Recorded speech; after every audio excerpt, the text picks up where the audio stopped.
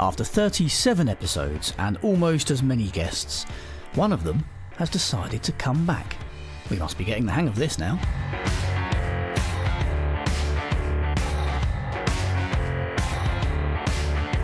This is Partners in Crime with Adam Croft and Robert Dawes. Here we are again, Bob. Yes, here we are. Blue skies above us, sunshine on our face. Not actually in the studio, you understand, but I have whacked the factor 20 on this morning for a little walk in the park, and I'm feeling rather, considering where we are in the year.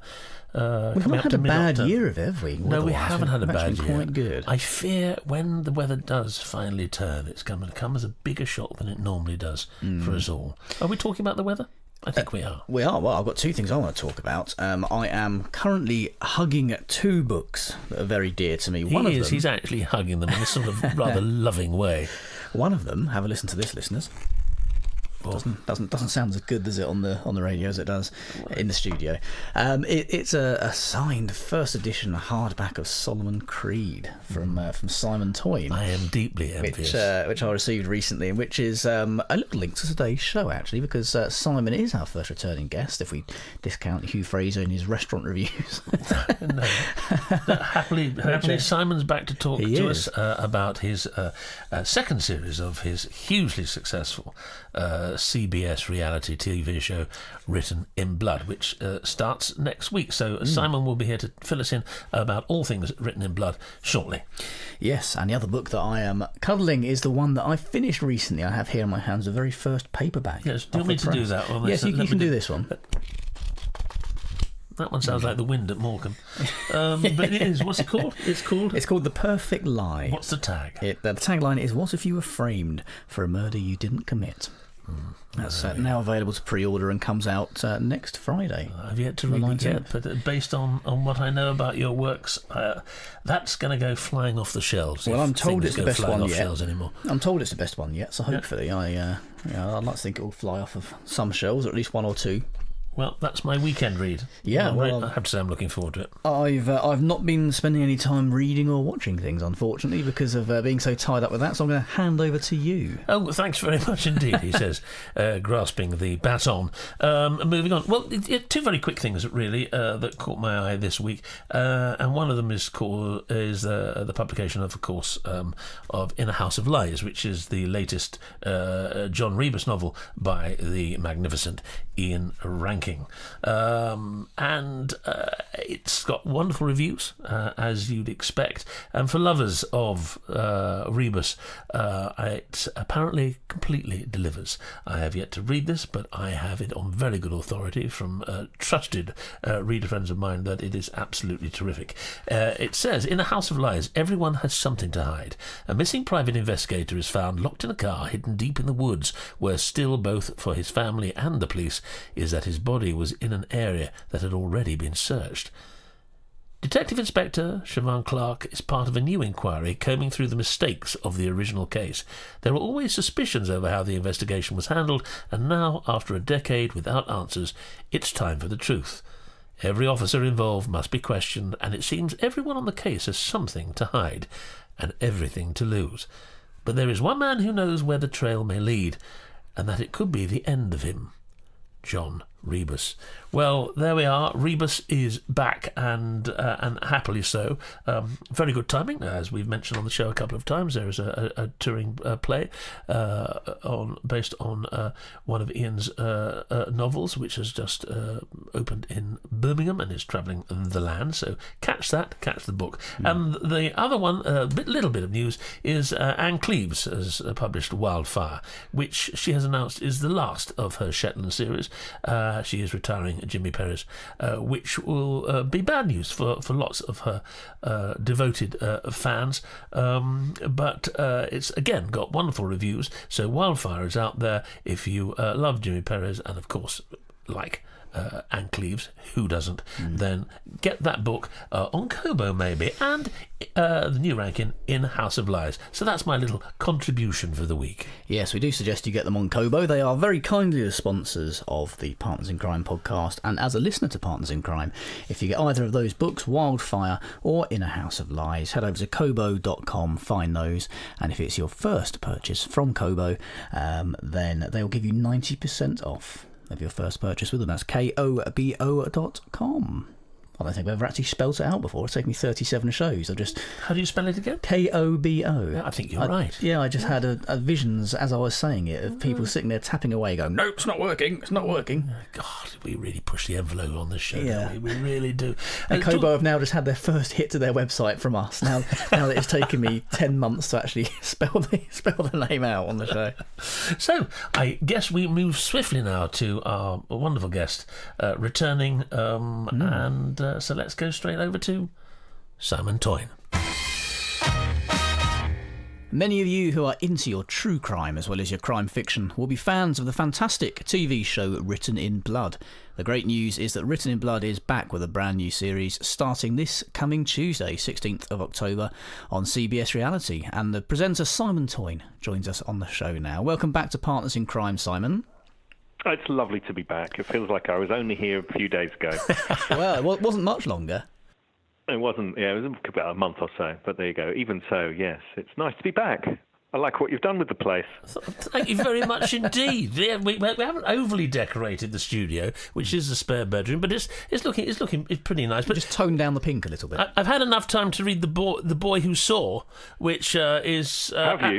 You've whistled through them. Oh well, I said I would, and I did, and it's fantastic. Anyway, we'll come back to that in a minute because the third Solomon Creed, absolutely tremendous. I really enjoyed it. But Written in Blood, back next week. Now, I have to admit that when I first heard the idea of mixing true crime with fiction, I thought, now are they going to make happy bedfellows? Because obviously there's the real tragedy of true crimes and crime fiction, for all its extraordinary research and at times very gruesome stories, is, at the end of the day, entertainment.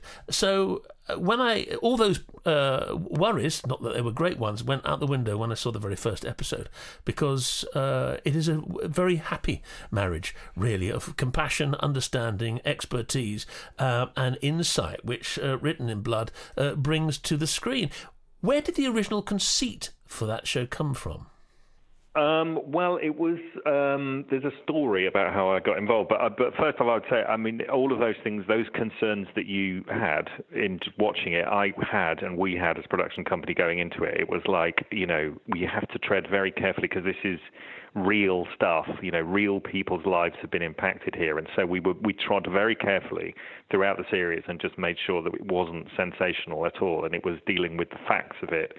And really the emotional side of it as well, because a lot of true crime series, they all deal with the facts. It's like, oh, this happened, someone was murdered, this was the investigation, here's the sort of the tragic family, the survivor's family, the victim's family rather, here's the plucky police, and then there's a monster out there and they're caught, and and justice is done. That's pretty much the narrative. But the way we approach this, and it's the way we really, and this is sort of getting around to the genesis of as well, is there was an idea. So I used to work in TV a long time ago before I started writing books. And a producer that I'd worked with on the development side, so coming up with new programs, was coming up with this idea to sort of, how can we look at true crime in a more emotional, immersive way? What's the new angle? Because there's loads of true crime stuff because people are fascinated by it. And they had the idea of, could crime fiction, could crime authors, crime writers have a different take on it, sort of, get under the skin of it, so to speak. And so they started developing an idea. And funnily enough, there's a synergy here because wasn't your last guest Linda LaPlante? Am I right? Definitely. Linda was our last guest. Weeks back, yeah. Yeah. Wonderful. Well, the reason I am presenting Written in Blood, Series 2 and Series 1 is because Linda LaPlante decided not to do it. No, they started talking to her. This friend of mine, the producer, was talking to her, and they approached her and said, "Oh, we've got this idea," and she said, "Oh, great." And the original idea was that she would present it And she would, through all of her body of work, investigate real crimes or go over sort of true crime cases that had influenced her, stuff that she'd drawn on for her books. And so they were going to do a 10-part series presented by her that was just showing the true crime cases that have influenced her work. Right. And so they pitched that to CBS Reality, who do lots of true crime programs, and they went, "Oh, that's a really interesting idea." Whereupon, for whatever reason, I don't know the background, Linda decided she didn't want to do it anymore, or didn't have enough time, or whatever it was. So, but then they had this notion of crime writers investigating crimes and, sort of telling the emotional story as much as anything. And because this friend of mine knew that I now worked in this world, sort of rang me up and said, "Oh, we've got this idea. Who could present it? Who's another Linda LaPlante type person?" And I talked about it through, and I sort of got my producer's hat on, and I said, the thing about it is, any writer, no matter how long a career they've had, and no matter how famous or successful they are probably not going to have 10 absolutely amazing stories that have directly influenced their work. They might have the odd one or two, but I said by the time you get to the mid of the series, you'll be scraping the barrel and it'll be tough. And I said, and also it'd be really hard to get a really busy author to commit to 10, carrying a whole series of 10 hours. And I said, why don't you just have a different guest author each week? Because then you'd get a whole variety of different authors, different types of authors telling different types of stories, from psychological thrillers to, serial killer story, all of this sort of stuff. And you'll get a really good raft of amazing storytellers telling a brilliant raft of amazing stories that have directly influenced a book. And they went, and so she said, yeah, that's a great idea. So they went and pitched it to CBS Reality, and they said, yep, we love that. That's great, but we still need a presenter. Whereupon my friend came back to me and said, well, you know all these people, because I was suggesting names, who made up most of the first series, Mark Billingham and Peter James, people I know. And they said, well, you know them, why don't you do it?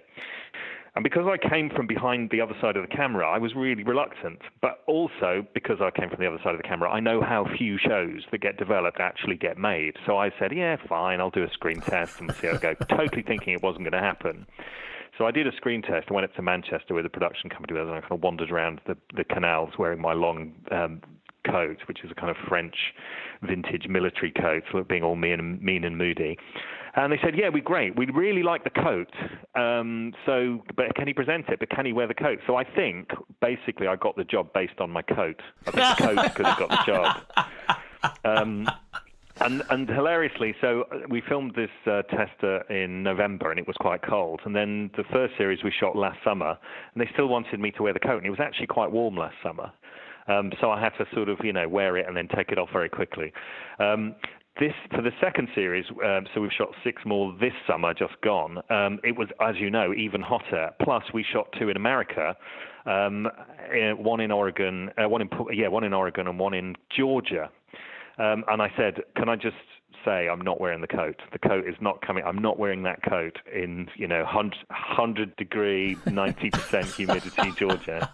So the coat may have got me the job, but I'm afraid the coat has been pretty much retired for series 2. Well, it's very effective. So I have to say, very effective wardrobe. Yeah, well, no, the coat gets more fan mail than I do, I think. Genuinely. I seem to think I've seen you in a nice pale linen suit in one of the episodes. Yes, so that's fine. That does come back because that's fine for the southern Georgia weather. I mean, so that's the conceit. You've answered both questions brilliantly. And again, getting back to this idea that, I mean, anyone watching, let's take an example, the Mark Billingham episode you did with Mark about the honour killing of Banaz Mahmoud. I mean, the journey, the tragic journey that the episode takes, it's so sensitively handled by you and by Mark, and the fact that the original story had such an impact on Mark that it was very much the starting point for his best-selling novel Love Like Blood, and the particular nature of the tragedy of Banaz Mahmoud. Everyone knows about honour killings and what they are, but not many people understand understood the nature of some of these killings, and the fact that it's not just the family, it's the surrounding community that act as a network to sort of carry these out.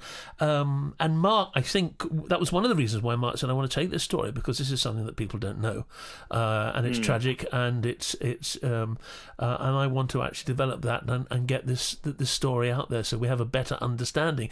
Did you find there were parallels in other programs that you made where the original true crime story, by being transferred to some degree to a novel, not only got out to many more people, but also gave information that most people didn't necessarily fully understand?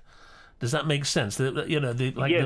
Well, I think. I mean, Mark was actually so I know Mark pretty well. So I asked him, and he did that was the pilot. We shot that sort of before the rest when we were sort of testing out the. Oh, really? Yeah. So we shot that first, and we shot a lot more, and then so we cut that down and sort of saw what worked and what didn't. And Mark's just, I mean, the thing is, Mark's a brilliant storyteller, but this is the brilliant conceit of the series. Really, is they're all brilliant storytellers. They're all best-selling authors. Yes. They can. If you want someone to tell a story, these are the people to tell the stories. It's a joy for me because I just, sit in front of them and ask questions and get these amazing world-class storytellers telling me these amazing true stories. But the thing about it is, and I think this was the thing that really appealed to me in doing it as well, is as a writer, you have to think your way into all the characters, not just the victims, not just the good guys, but the bad guys too. You have to, when you are a crime writer, you are the villain and the cop. You are both sides of it, and you have to make these people not pantomime villain cardboard cutouts. You have to think about the motivation of them and what drove them and how they feel and what they're doing and all this kind of stuff. I mean, it's a truism that the bad guys don't think they're bad. No. Villains don't think they're villains. They might know that they're doing something bad, but they justify it to themselves that they're doing it for a certain reason a lot of the time. Yes. There's a logic. And when you're writing, in order to make that your story sing, you have to inhabit that emotionally and intellectually. And so it made sense as well. And actually, when you think about an investigation, most of the time of these true crime cases, and certainly when we hear about them, it's a complete story. And the beginning, your middle, and the end. And so everything is framed from, you have this structure. And so when you look at the facts of the investigation, you go, well, there was a murder, they found this, which led to this, which then led to this, and then they caught them. It's a very clear line you can go through. But when you're doing it in real time, if you find a body, you have all of this information and you have all of this stuff to kind of process as a policeman. You are doing really what you're doing, the same kind of process you're going through as a writer when they're starting to write a story. Where's this going to go? Where's this piece of information going to go? Who did they? You're interrogating your characters and your situation in the same way that a homicide detective is interrogating a crime scene. So there's a real similarity there. There's a real kinship emotionally and intellectually between a detective and a crime writer.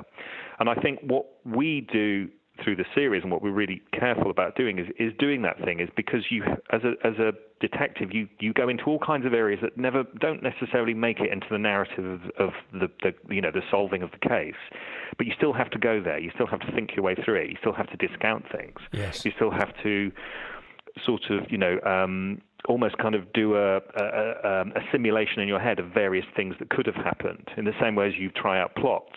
The difference as a writer is you go the most dramatic way, and often in real life that's not the most dramatic way. The solving of a case is often, and we found this through both series, is often down to sort of knocking on doors and plodding and grinding police work and just sticking at it and finally getting a break. It's often not the most dramatic, CSI neon lit revelation that solves the case. It's just good old-fashioned police work. But so I think with all of those things said, we very much through this series think our way through it. Rather than just go, this happened and whatever, and the tragic, and do the headline thing. Because most of the time when we know these stories, they're through news. They're news stories of these cases. And news journalism is very absolute, and certainly tabloid journalism, it's all overblown. It's all very melodramatic. It's the tragic family. It's all of this. He's a monster. It's all, it's all overblown. So what we tried to do really was kind of think our way down back through these cases and put it on a very personal level, all the way through. It's like, and that, as you say in that episode with Mark, we sit on the bench and he talks about how it really got under his skin, and as a father, and how could you do that? How could you as a father effectively take out a contract on your own daughter and then, get all your family as well to join in, and not only do it, then cover it up, this conspiracy of silence. And that's the thing. It's, these are horrific things to contemplate, but as an author, you have to sort of go there. And I think, as a reader or as someone who likes a consumer of these kind of stories in whatever form, whether it's entertainment, whether it's in news, we are fascinated by monsters. It goes back to the fairy stories. We fear these things, and we fear them because all of our human emotions are you can boil them down to two things: love and hate, or love and fear. And actually, so these things are, they're hardwired into our lizard brain. We are scared of the dark, and we are scared of what might lurk in it. And so by investigating these, often quite horrific and exotic crimes in this case, in this series, we explore that, but we explore it very much from the inside out, rather than an overview. We really get under the skin of it and really think our way through it. And I think that's, so even so in series one, we did some quite well-known cases like the Rachel McKell murder and the Moors murderers and things like that. But we, it felt like we were looking at it in a different way. We were sort of investigating it afresh and really thinking our way through it emotionally as much as just giving the detail, rehashing the details. Well, I can't wait for Series 2, Simon. Are you able to give us a little sneak peek as to who will be coming up on Series 2? I can tell you, so there's 6 new episodes. So Series 1 was 10, and Series 2 was 6. And there's 2 in America. The American authors are Karen Slaughter in Georgia, telling the story of the Casanova killer, who was a spree killer in the 80s, which is an amazing story. And he kind of went all over the States, and it on a mad sort of desperate killing spree, which is quite interesting. Tess Gerritsen we did a story up in the Northwest, which is kind of the homeland. There's more serial killers per capita in the Northwest of America than anywhere else, I discovered. Really? Yeah. And also the 70s and 80s were the boom time for serial killers as well, because it was, it was pre-internet and pre-forensics, pre-DNA and all that kind of stuff, so they could get away with it. It's really hard to be a serial killer these days because they're on you pretty quick. So that was a really good story about a dynasty of serial killers, which informed one of her books. I'm trying to remember which book it was now. And then we've got Claire McIntosh telling an amazing story set in Northern Ireland. Sophie Hannah does an amazing story set around Nottingham.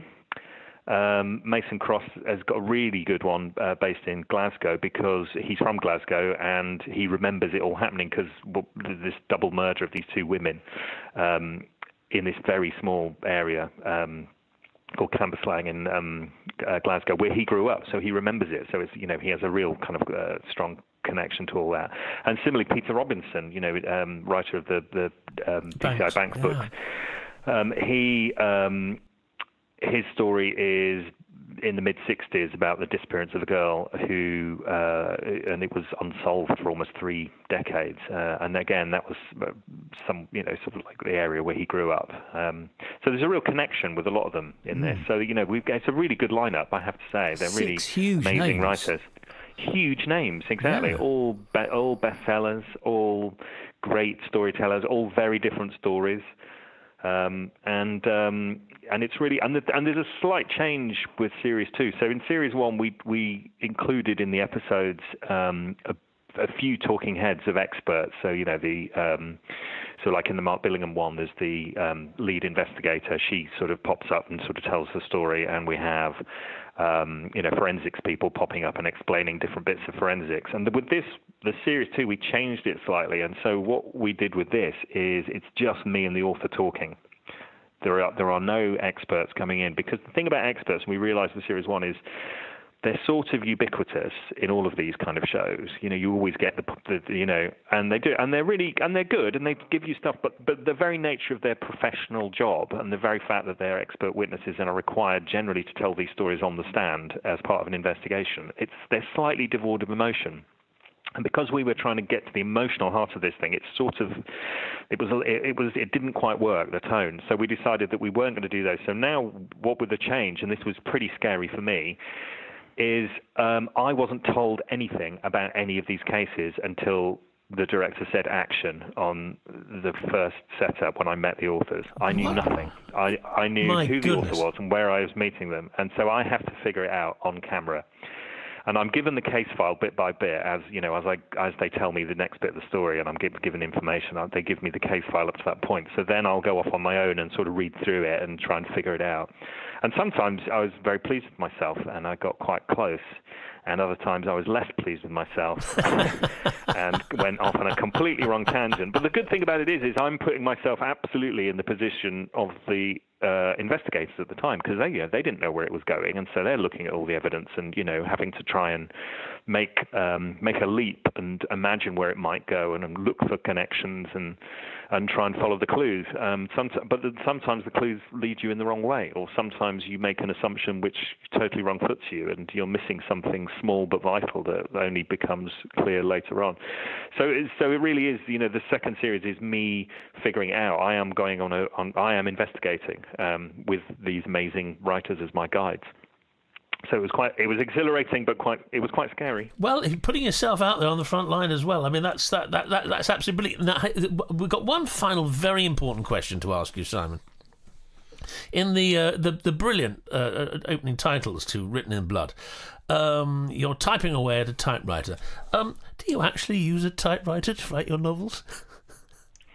No, I don't. I don't use a typewriter. Anyone who follows me on Facebook, I put a picture up very recently of my laptop showing all the worn-out keys.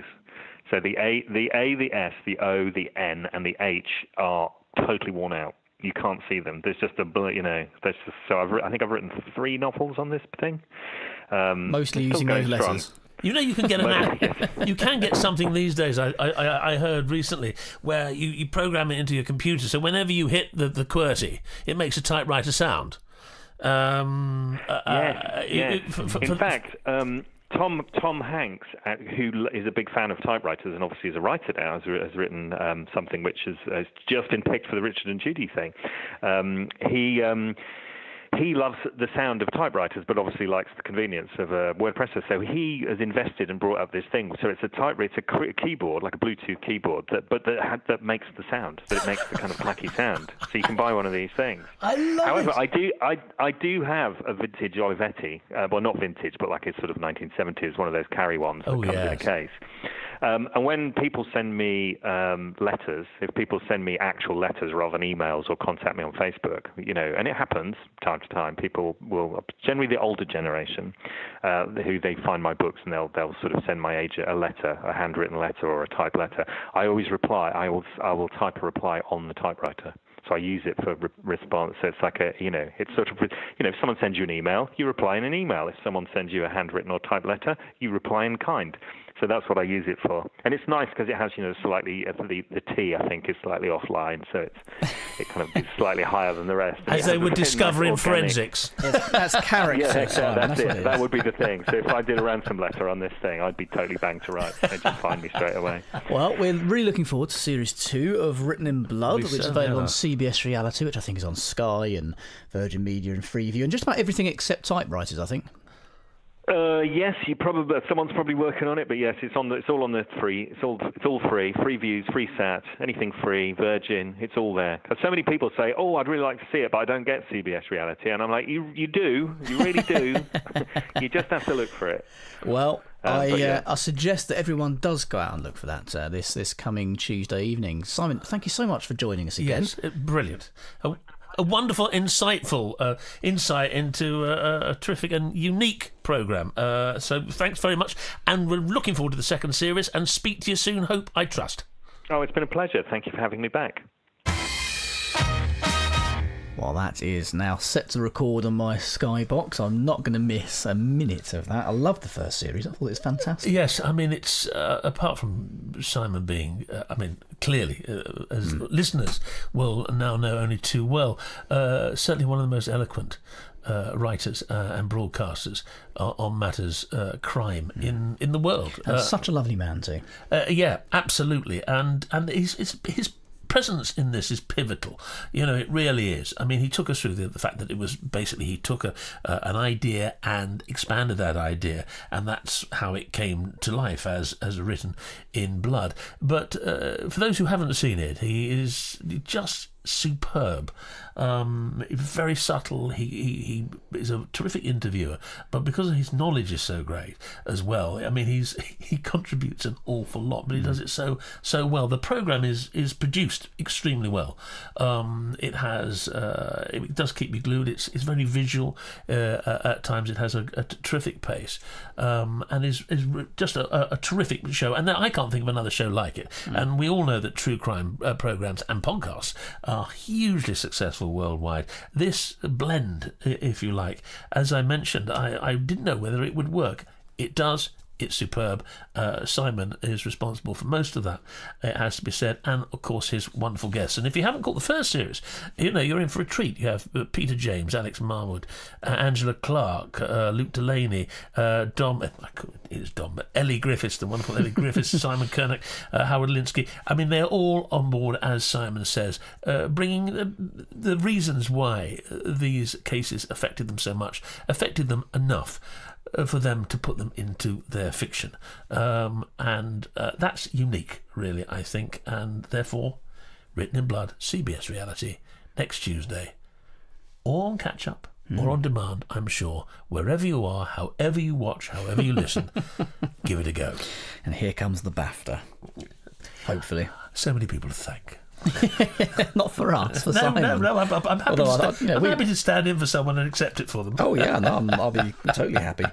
Right, well, I'm done if you're done. It's a busy day today. Have you got a busy day? Oh, I've always got a busy day. Oh, but I almost forgot. If you want to get hold of any of Simon's books or any of the books we've talked about on the show today, head over to kobo.com, spell it out again, kobo.com, and they'll give you 90% off if it's your first ebook purchase from them. Very nice people. 90% off. That's a great way to start the week, isn't it? It is, yeah. Even though we go out at the end of the week. Even though it's Friday. Or whenever you happen to be. I can't get my head around this podcast, of course, because we go out on a weekly thing on a Friday. But, of course, people are listening to it on a Tuesday, people are listening to it the following week on Wednesday. People are listening to it months later. Of course, we record a couple of days before as well, so it's not actually Friday today as we speak. Yeah, you're getting all the tricks of the trade now. No, it's not. What day is it, by the way? Tuesday. You see, we don't even know. I had to check on my computer screen because every time we start an episode, I have to put myself into the frame of mind that it's Friday. In podcast land, nobody knows what day it is. There we are. I think on that we better leave. I think so. Cheerio. Partners in Crime was presented by Adam Croft and Robert Dawes and produced by Adam Croft. The theme tune was by the Caesareans. The Partners in Crime logo and imagery were designed by Stuart Beisch. Partners in Crime is sponsored by Kobo, your favourite local bookshop, perfected.